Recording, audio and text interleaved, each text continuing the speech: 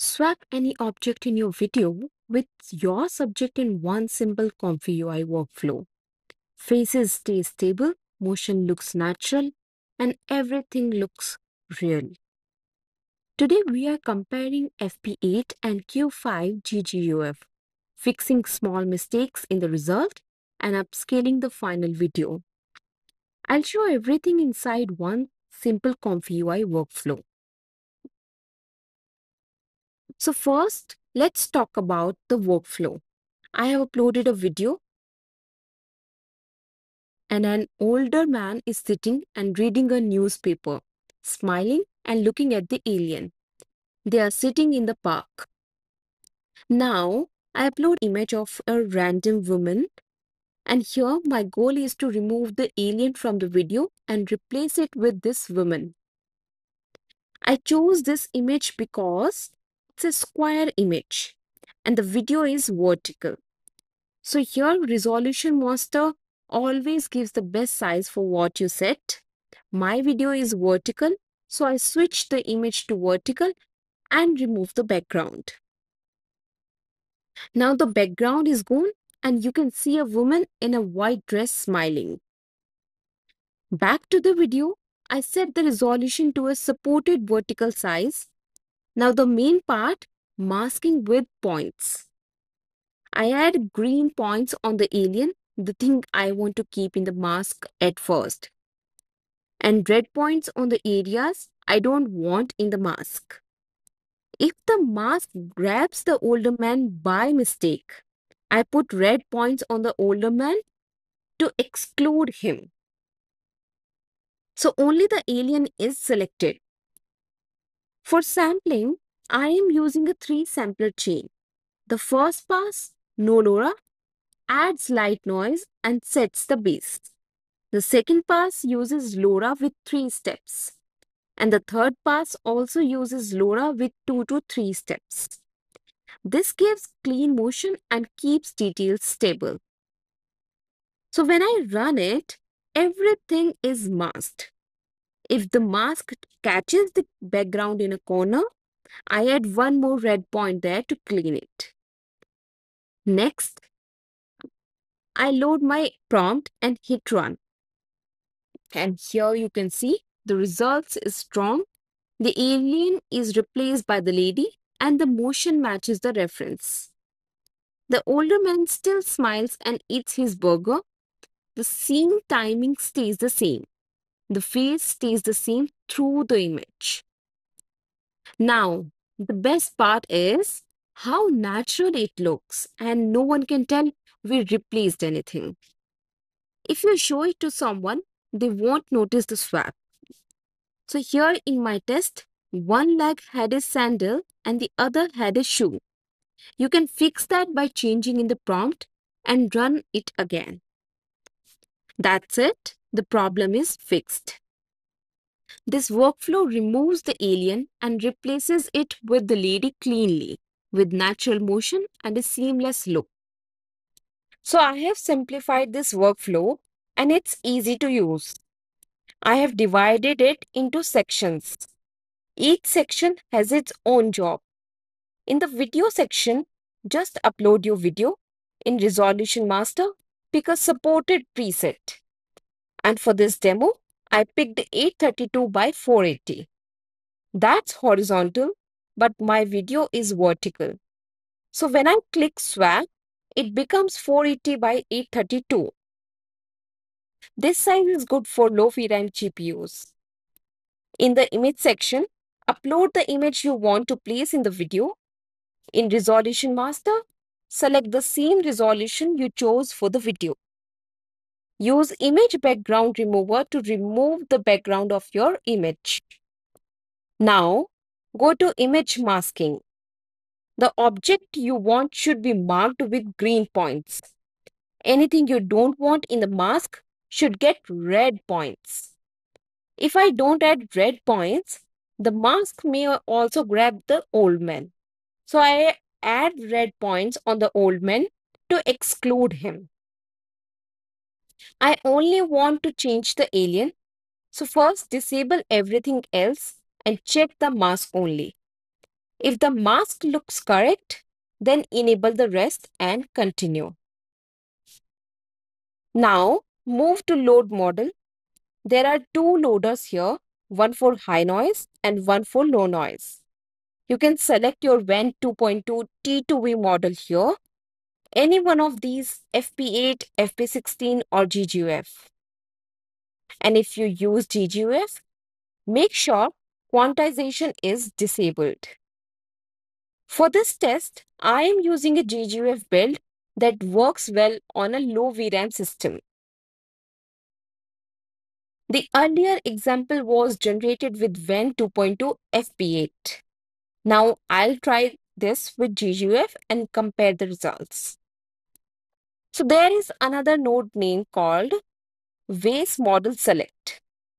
Here you choose the VACE model files, one high noise and one low noise. Download them and save them in your diffusion model folder. If you use GGUF, download the GGUF model file and select it here. Now the LoRa section. I use Lightx LoRa, the one we used before with WAN 2.2. I also added an HPS V2 LoRa. HPS V2 uses human-picked preferences to improve quality. Download the HPS model and save it in your models folder, and then load it here. That's the model part. In the text encoder, write your positive prompt. In the text encoder node, select the text encoder file. Now, sampling. I use 3 samplers instead of 1. The first sampler makes a quick noisy bass in one step without LoRa. The other 2 samplers refine details. If you are very low on VRAM, you can bypass the first sampler. I also turn on color matching so the inserted subject matches the video colors. If it looks off, set the strength to 0. I added an upscale group too because people asked for it. Inside that group, select the upscaler model, run it, and you'll get a sharper result. So that's it for this workflow. Now, I am testing the GGUF model. The earlier result was generated with FP8 WAN 2.2 T2V. And for this test, I switched to Q5 GGUF. Everything else stays the same mask, same resolution. So when you choose GGUF, make sure keep quantization disabled, as I mentioned earlier. The first sampler finishes in about 31 seconds and uses roughly 23 to 24 GB of VRAM. The next 3-step pass takes about 38 seconds and uses around 12 to 13 GB. If Torch Compile is installed and working, VRAM on the next runs drops by 50%. The last 3-step pass takes about 51 seconds. Total time for the clip is roughly about 1 minute 32 seconds. If your GPU has very low VRAM, bypass the first sampler to save memory. The Q5 result looks very good. Everything is clean, only a small run reflection on the face, which is quite normal. If you want to see it sharper, enable the upscale group and run it. For 97 frames, the upscale took about 48 minutes on my side. The overall upscale is strong, but the lady's eyes and face don't look as good as the rest. This is because the eyes weren't very clear in the source, so the upscaler didn't add the right detail there. Everything else upscales nicely. So let's talk about another example. I have uploaded a video of a lady walking on the street. In the image section, I upload a different lady who has a t-shirt with a design. I'm using a Q5 GGUF model here. And my goal is to replace the lady in the video with the lady from my image and keep the same t-shirt design. So first, I mask the video subject, I disable the other groups and click Run and use the masking panel. I put green circles on the lady, which I want to keep, and the red circles on the areas to remove. I test the mask and it looks good. Then I enable the model groups and leave upscale off for now and run it.